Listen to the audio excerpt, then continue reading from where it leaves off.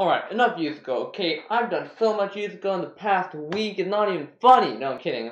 You can never get enough of USABO, but a couple of you guys wanted me to do some USABO, so we're gonna do that. And, of course, I'm not the kind of guy who can focus on a single thing forever, so, we gotta diversify a little bit, come on. Hello everybody, I'm Karara, and today we're gonna be speed running the USABO 2011 open exam, and honestly, I have no idea how speed runs will work, cause, the time limit on USABO is pretty short, so you're anyways usually speedrunning it, but we'll see how fast we could go. Now the reason why I'm making this video is because, I've been doing a lot of USABO, and a couple of you guys asked me to do some more USABO videos, so why not? If you guys want more of whatever you guys want, just let me know in the comments, and I read all of them, so, make sure to tell me, and I'll be sure to do it.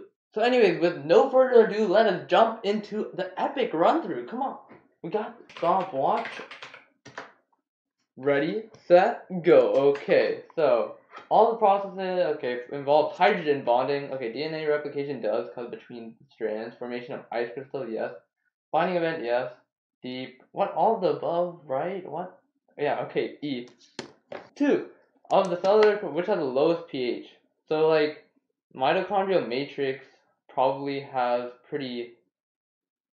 So basically what the mitochondria does is pumps out protons into the matrix and then it comes back in. So basically the matrix should have the highest pH. Or, lowest pH because it has the most hydrogen ions. Would a lysosome have low pH though? It's either lysosome or mitochondrial matrix. I don't want to overthink it. I'm pretty sure it should be just C, right? Yeah, I'm just going to go with C because, I'm pretty sure lysosomes need really low pH for their digestive enzymes to work. Okay, lipids are made up of polymer, the fatty acids. No? Okay, lipids are hydrophobic. Lipids are made up of high degrees of saturation. Yeah, so 3 is not true because when you have, or no. 3 is true because when you have saturated fats, it's like butter and stuff, and those are all solid at room temperature. So 2 and 3 are for sure true. Let's see. So it's either C or E, but I'm pretty sure it has fatty acids, does it? Oh, yeah, that counts as a polymer, so yeah, it's just going to be all 3A. E. Because it's glycerol and then 3 fatty acids off of it, that counts as a polymer. Okay. Spectrophotometer is used to analyze the concentration of protein, DNA, and many other chemical compounds. Zooming input light intensity at a particular wavelength, lambda is I whatever, and intensity light is I1. Oh, I0, I1. If the concentration doubles, what is the following statement? Okay. So the percent transmission will be twice as much. No, so basically absorbance is what changes, right? So absorbance of second, yes, okay, so it's basically just going to be B. Okay, what is the concentration of hydrogen ions at pH 5.7? So basically, you just remember your formula, 10 to the negative 5.7 is just going to be, it's approximately 10 to the negative 6, except a little bit more. So the only one that's a little bit more than 10 to the negative 6 is 2 times 10 to the negative 6, so B. 6. Amino acids and nucleotides are formed for complex polymers, so okay. True. Both contain peptide bonds? No. So that's not true. Both contain nitrogen, which is true. Both may form helical structures, yes. D. Nucleotides and amino acids are branched polymers. Okay, nucleotides do not form branch, so not D. And both, proteins do not contain phosphate groups, so B and C is our answer. 7. A variety of different techniques are used to separate, analyze, and purify different chemical compounds. Select all the following techniques that can be used to estimate the molecular weight of a protein. So, all the following that could be, okay, I honestly have no idea. I don't know any of this stuff. So, it's probably not going to be D because you're not exchanging any ions. The proteins don't have, necessarily a charge? I'm not sure. Okay, so I know isoelectric has something to do with proteins, and I know electrophoresis. That's so vague, though. Okay, I think I'm going to go with A and C, but don't know how to do that one at all. Okay, which of the following does not apply to the chloroplast? Okay, so it does contain, yes, that's true. Contains an internal okay, that's true. Bound by 2 membranes. Okay, it is not folded into cristae because the way it gets surface area is by having the thylakoid. It's just C. 9. Well, what does it look? Okay, wait, what? No, what? Oh, maybe it is? Bruh, it is. Okay, so D. No. That's why you read all the options, boys. Okay. Because, I guess it just doesn't use the cristae. Yeah, I don't know about the cristae thing then. I thought the cristae was only a mitochondria thing, but this is for sure not right. It's for sure bound by Two membranes. Okay. Many methods, blah, blah, blah. Okay, so feedback inhibition of this pathway may involve the last one going to the first one somehow. So, the product interacting with and inhibiting E1, yes. F inhibiting the product. What? Product B interacting with. No. Yeah, it should just be A. So basically the definition is the product interferes with the process that creates it. So I don't see how you could inhibit a product, so I guess that's that. Okay. In the example above, assume that D is an allosteric inhibitor of enzyme E2. Wait, oh, did I go up? So it goes here, it goes there. Allosteric, so it would not compete. Allosteric means it binds to a separate area. Compete with no. Bind direct no. Yes, so it should be D. Yeah, okay, so it's D.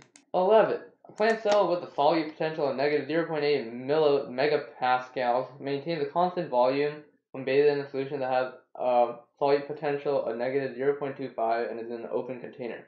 Oh no, I hate this so much. I forgot how to do this. So, I'm pretty sure its solute potential plus pressure potential is equal to your water potential. But its pressure potential is 0 on the outside.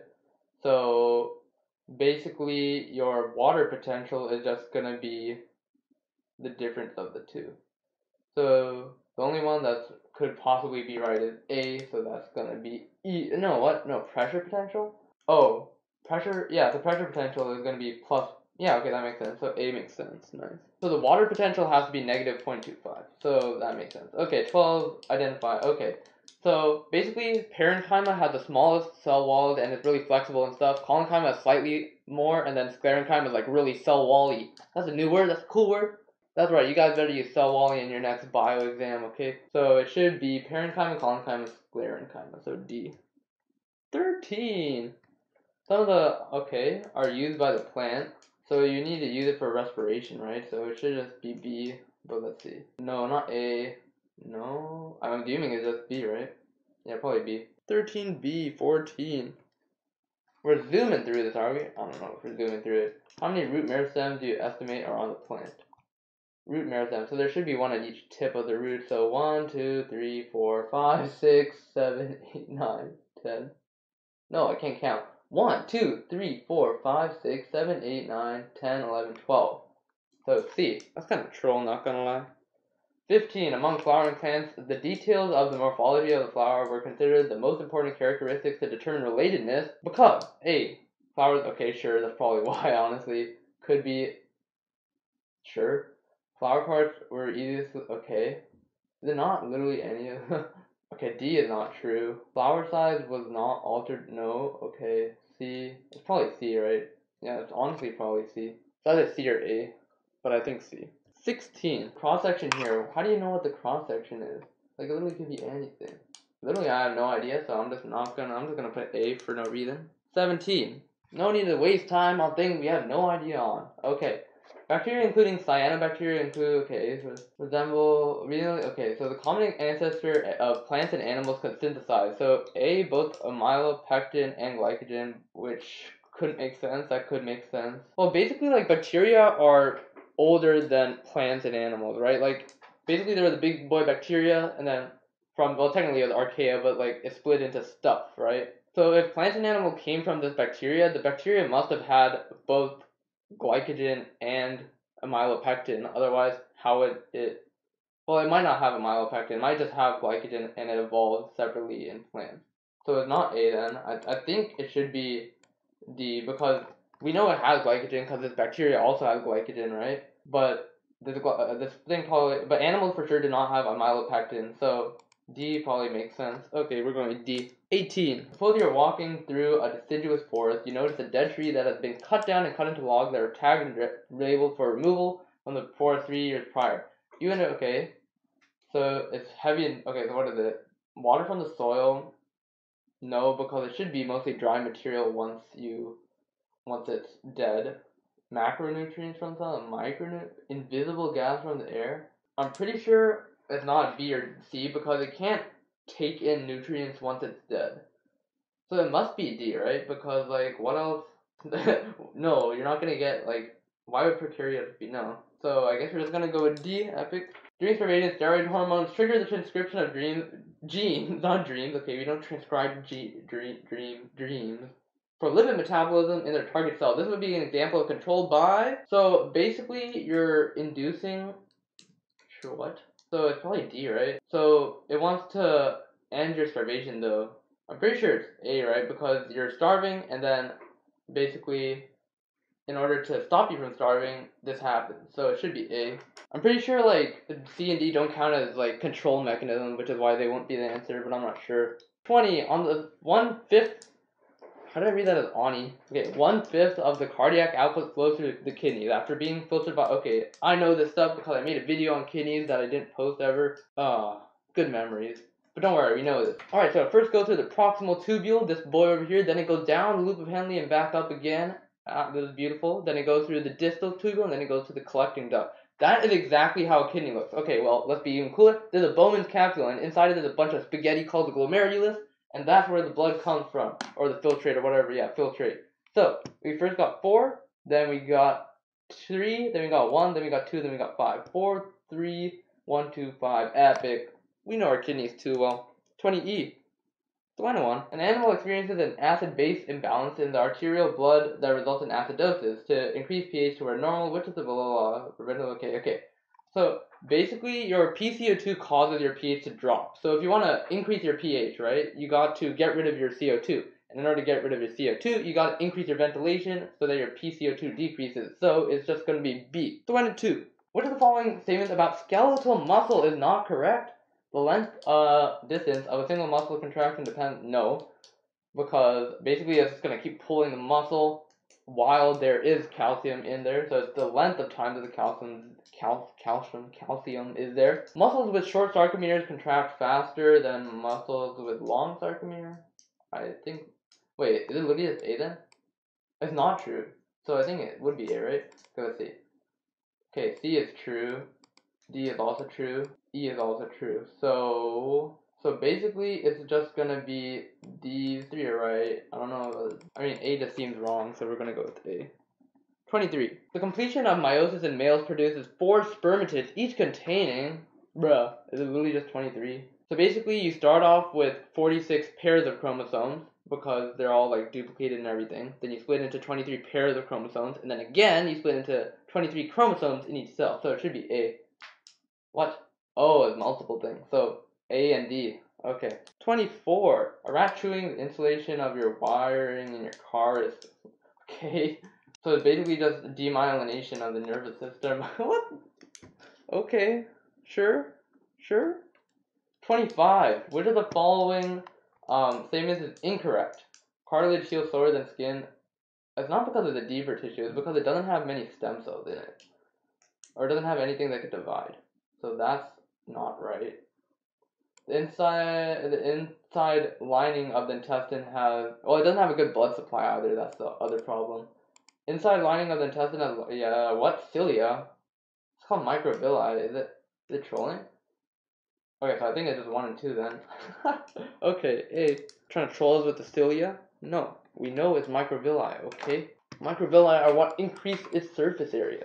Let me get rid of my beautiful kidney thing. Okay, so in the absence of active transport, the passive sodium and potassium ion fluxes through the plasma membrane are still coupled. What makes them dependent on each other? So it's not the pumping ratio because it's not working. Cholesterol? No.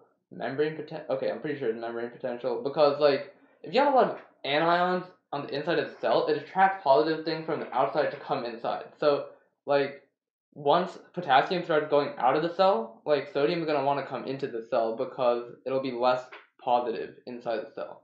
Wait, the last one? Oh, the last one, though. Is it D or the last one? Confuzzled. Wait, that's not a troll. What I was explaining could literally be the last one.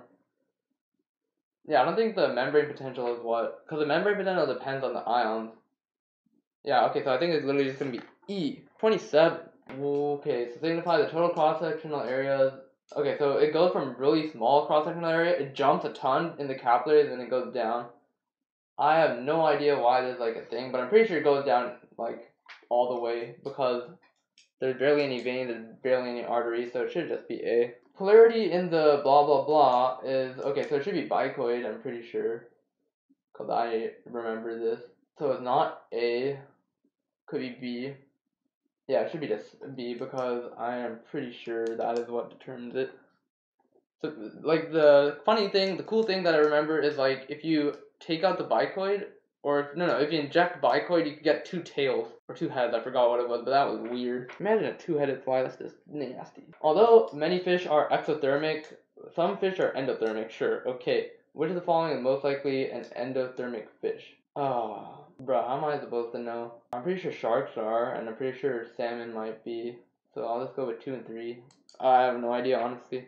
But I've heard things about, well, I know sharks are probably going to be warm-blooded, but then salmon, or I mean endothermic, and then salmon are like special, because they're not normal sea fish, so maybe. So, John, 45 years old, running his first marathon in Denver, Colorado, with the time of 3 hours and 43 minutes, running hard a mile 43, okay. So, his muscles increase his, okay, what the heck? So, his intrapulmonary pressure. Wait, shouldn't it? I'm pretty sure his intrapulmonary pressure must have increased because that means you want to get more air to your lung. I mean, you need more air, so it should be higher. So is it okay? So it's either these. What? Okay, so it's either B or C. And then, do you want to increase or decrease? I'm pretty sure when you run, like you increase your pressure so that it helps like push the blood through. I'm not exactly sure how it works, but I'm pretty sure that you get more tense as you run more. So I'm gonna go with C. 31. Costa Rican vampire bat is often not able to acquire blood from a mammal on a given night. Wilkinson, okay, what? Dude, why did they give so much unnecessary? Okay. So, based on this knowledge, which of the following is essential to confirm the occurrence of reciprocal altruism? So, basically, reciprocal altruism means that if someone does something good for you, you'll do something back regardless of whether you're kin. Because that's like separate thing. That's like if you save your kin, you're passing on your own genes because your kin has your own genes, right? But this is different. This is like if you help someone, you expect them to help you back, and that's why you help them in the first place. So it should just be like 4 or 3 and 4, honestly. Or no. That would, yeah, it should be just 3 and 4 then. Or no, 2 and 4. Because they would, if it was reciprocal altruism, why would they give it a weak bat? Yeah, so it should just be 2 and 4 because if they're giving it a different kin, then we know it's not just because like they want to help their kin. So it should be 2 and 4D. Okay, the coefficient of relatedness between an uncle and his nephew. Okay, so basically you have your dad and your uncle. So this is your, nope, we gotta use proper pedigree notation. So this is your dad, this is your uncle, and then this is your mom, and then you are here. So uncle and nephew. So there's 1/2 relatedness between these two dudes, and then you're 1/2 related with your dad. So you're basically 1/4 related to your uncle. No, sorry, you're 1/2 related to your dad. So that means you multiply by 1/2 to get your uncle. So it should be just 1/4 B.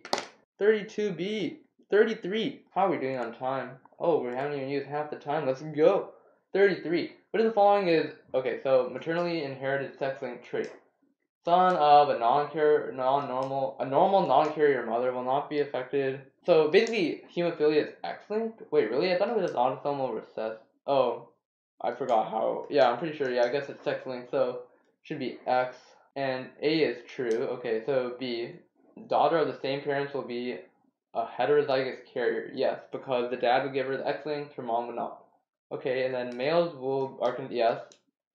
D. If a female has a hemophilic gene on one of her chromosomes, she will not. Yes, that's true. Son will be protected. No, because the mom might have the disease, be a carrier, and the dad might be completely fine, but the mom might give him the bad X, and then the dad would give him the Y. So that's not right. So E. 34. What is the probability of obtaining the given genotype in the offspring A, B, B, C, C, D, D? That was not useful at all because they're all okay. Well, you know what? It's fine. Okay, let's do the proper notation. Big A, big B, big C, little D. Okay, and then the same thing for the other. No, what? Oh, so 2 big A's, and then the rest is same. So you basically do it letter by letter, right? So you basically cross AA and AA, and you want to get AA. So, alright, so basically there's a 1 probability, so basically to get capital A, you had to get a big A from both parents. So there's a 1/2 you get from this parent, and 1 you get from that, so 1/2 total. Then for the next one, you want to get little b from heterozygous parents, so that's 1/4. And then same for the next one, same for the last one, and we basically get that it is 1/128. which is exactly B. There are n+1 alleles at a particular locus on an autosome. The frequency of the allele is 1/2, and the frequency of the other alleles are 1/2n. Under the assumption of Hardy-Weinberg equilibrium, what is the total frequency of heterozygotes? Okay, so basically the frequency of heterozygotes is just like 2 times the pairwise multiplication. So 1/2 times 1/2n plus 1/2 times 1/2n, and then this happens like for all the other alleles, and then the other alleles multiply by each other. So it'd be 1/2n times 1/2n plus ... And how many times does that happen? So basically you have n alleles, so this happens n choose 2 times. So this happens n times, and then this happens n choose 2 times. So you basically have n times n. Actually, let's do it a different way. So basically there's n squared ways you could pair one allele with another one. No, but you don't want to pair it with itself, right? Yeah, so there's n times n-1 ways to do it, and then over 2n times 2n, and then you have to add, the number 2n over, 2n here, and then over 2 times 2n. This is basically what we did on the other one, but I'm just making it simpler here. And then basically we just simplify this, and we get n squared minus n plus 2n squared over 4n squared, and then this is basically just going to be 3n minus 1. Yeah, so that's going to be C. Oh, I'm so bad. You could literally have just done like, we could have just done how many homozygotes there are and then just subtract. But whatever, we're bad at the game, so we're just going to do it this way. So C, 36. Natural selection is effective in the evolutionary processes because it A, causes evolution. Sure. B, changes allele. Okay, so allele frequencies is basically the definition of evolution, so I'm pretty sure it's going to be B. I think A is too vague. Oh.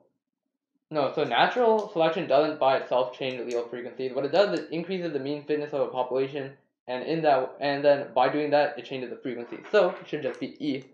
37. What is the following is most likely to be close to a Hardy-Weinberg in equilibrium? Human population in Toronto, Canada? No, because it's too small. There are not that many people, and it's not like completely random mating. Population of 100 flies where the little... Okay, so that looks pretty good because it's a pretty big Oh, that's not even big compared to the next one. Okay, 1 million now, that's big, and there's little... Oh, but there's a lot of population nearby, so that's not good because then they could move between them. So no. D, that... No, that doesn't work. And then E looks good because it's massive, there's no, like, moving between colonies, and there's little environmental fluctuations, so we're going to go with E. 38. Darwin's finches are okay. Okay, so genetic variability that can be found, no.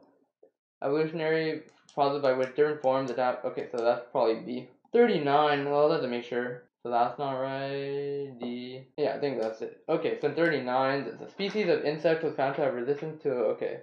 So a stabilizing selection probably caused the development of the resistance in the, okay, so it's probably directional, I'm assuming. Wait, yeah, so original gene pool did, and then, yeah, the insecticide probably didn't cause the mutation, but the original gene pool had resistance, and then those ones survived. So it's probably gonna be B. 40, come on, we're almost done. So this is just called succession, this is like just a thing you gotta know. 41, what would you expect to happen if it lacked restriction enzymes? Bacteria, yes, because basically, that's what CRISPR-Cas9 is. It uses restriction enzymes to cut up the DNA, and then it takes that DNA and uses it to kill future ones. So that's not going to be right. So it's just A. 42, replacement of a lysine with the glycine.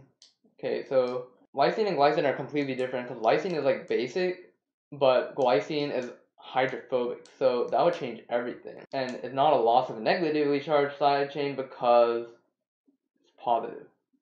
So I guess it's just D. Bruh, that's kind of troll. They expect you to memorize the structure of amino acids, or at least like what charge they have, or like hydrophobic, hydrophilic. You gotta know that. Unfortunate. It's kind of bad, but whatever.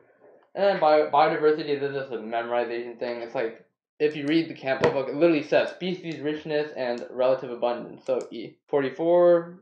So this is just knowing stuff. I guess that's everything. But okay, so taiga is a thing. Tundra is also a thing though. But taiga is basically forest, so that should be fine. Not estuary, so not E. Perhaps D, but D, savanna and grassland are basically the same. Oh yeah, we need desert, so C, no. So B, cause it has a bunch of repeats, that's so dumb. Okay, whatever, it's B. 45. Which two major climatic factors dictate what kind of vegetation is found on the landscape? So it's basically temperature and precipitation, and literally exactly in the textbook like that. So yeah, I just take that. 45B. 46. So all the maple trees. So basically, it's within one species. So community is like a bunch of different species, a bunch of different populations together, and populations of a single species. So it's just gonna be A. Nice. 47. We're almost there. Come on, we got this. We're gonna roast this time. Long-term survival. It's usually just light. I'm pretty sure it's just light. Cause I remember watching this documentary, and then they're all the plants trying to get to the light, and they're like, "Hey, if you get to the light, you survive. If you don't, you die." So, yep, we're gonna go with D. 48. So wait, what? So we want 1 and 4. So pollen and seeds. So ferns do not have seeds. D. So D has both pollen and seeds. 2 more. Come on, let's do it. It's classified. Okay, so what additional things? So hair over parts of the body, that would support it. I'm pretty sure reptiles have this too, so that's not a problem. Yeah, that's true, because reptiles don't have a completely separated heart. Do they? Don't think so. Diaphragm separating thoracic. I think they might. Okay, I don't know about that. Diaphragm. Bro, this is hard. Okay, 5 is probably good. And we do not have enucleated blood cells, so that's not right. So at least 1 and 5. 1, 4, and 5. I'm chill with that. Yeah, I'm chill with 1, 4, and 5. Let's go with B. Have no idea whether it's right, but we could check. And then 50, last one, valid taxonomic group, which basically means it includes like a common ancestor and its like descendants. So tamarin and squirrel, no, because then you have to include all the other ones. Tamarin, squirrel, or howler, no, then you have to include marmoset.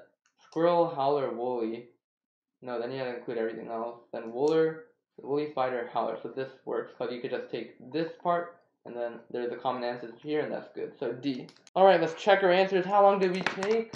Epic. 30. So we had 15 minutes left. That's not amazing, but it's okay. Hey, stop. 34:19 epic. And let's see what we got. Now that's the real question, okay? We could have done as fast as we want, but we need to get it right.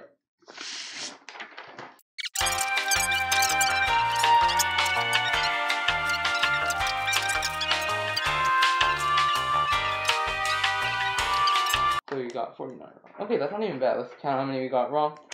1, 2, 3, 4, 5, 6, 7, 8, 9. Okay, I think we got 9 wrong. Epic. Let's go through it and see what we did. So the first one we got wrong is number 3. So, bruh. Did I say E? Is it not? Oh, it was 2 and 3. So I guess it didn't count that as a polymer. Sure. Okay. 15. Bro, how did I get 16? Oh, I didn't get 16 right. Okay. Anyway, so 15. Is it just A? Does it literally say A? If it says A, I'm good. Okay, no, it's not. Wait, what? 15. Really? Okay, did not know that. 16, I had no idea how to do that. That's probably just a memorization from Ravens, but whatever. 19. So is it just inducers then? Okay, sure. I mean, that's so badly. Like, it technically is negative feedback, right? Because you're starving, it secretes hormones to make you not starve. What? Okay, sure. 25. So I said 2 and 3, right? Oh no, 1 and 2. 25A, is that what I said? Yeah. Well, 3 is for sure, right? So is it just D? 25D? I mean, yeah, E. Wait, what? All are incorrect? How is adipose tissue... Adipose tissue... What? Okay, this is officially incorrect. Okay, come on. It literally says it's a connective tissue that stores fat. What else do you want? What? Bruh. Alrighty. So that's just wrong. And then, what else did we get? 26. Is it D? It better not be D. Come on. Oh, it's D. Bruh. Okay, sure. Sure. 29. I had no idea to do this. What's the answer? 29.